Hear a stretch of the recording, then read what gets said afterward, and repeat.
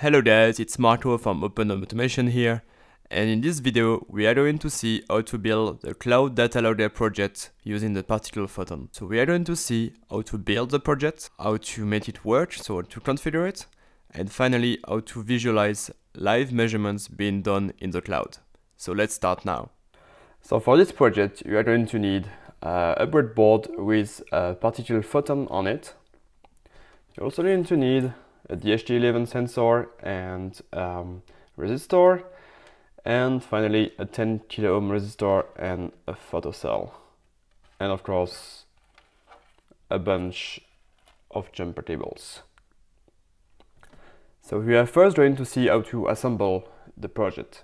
So simply place the DHT sensor on the breadboard, then place the photocell in series with the resistor, just like this. Now the photocell, let's do it.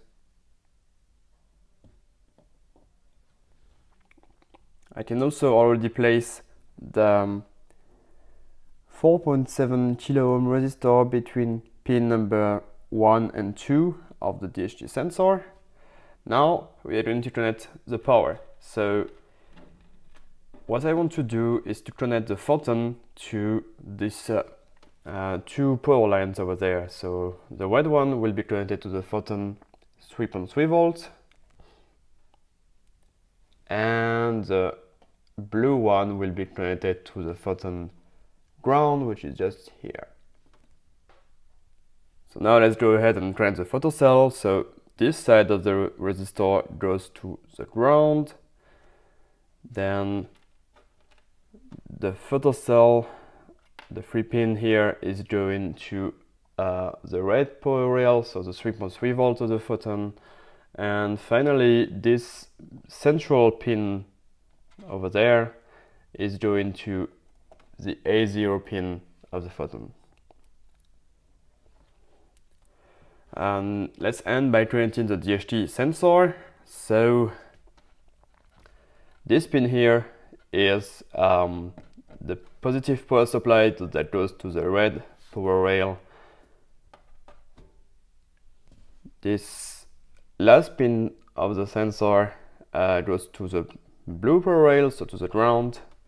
And finally, it's getting a bit crowded, but pin number 2 here goes to pin D5 of the photon. This was for the assembly of the project. We are now going to move to configuring the project using the Particle website. So when you first open the build.particle.io website, this is what you will get. This is where you can change all your code, all your files, and actually write some code and also program the device. So in this part we are going to actually program the device and also see it in action. Here we already have the same code loaded as in the Open Automation website, so it's ready to use. I just put a longer delay here, so there is no constant measurements being done. But first we want to select which device we're going to program. So just go in Devices. Mine is called Naval Pizza. So as you can see, there is a little star, means it's selected. So I can go back to my code. I just want to make sure everything's okay, so I will verify the code. That works. And now I will go ahead and flash the device. So your device should now be blinking magenta, meaning it's been reprogrammed, and you can see it's successful. So you just need to wait a bit and the device will restart. Yeah, and my device is now ready again and connected to the network. So now we just need to go ahead to the Particle dashboard to make sure that data is actually being recorded. So I just go over there, and as you can see, the device came offline and online again, means it has been reprogrammed, and it already made some sets of measurements. So light level was 82%, humidity at 35%, and 23 degrees Celsius. And this will make basically measurements every minute now.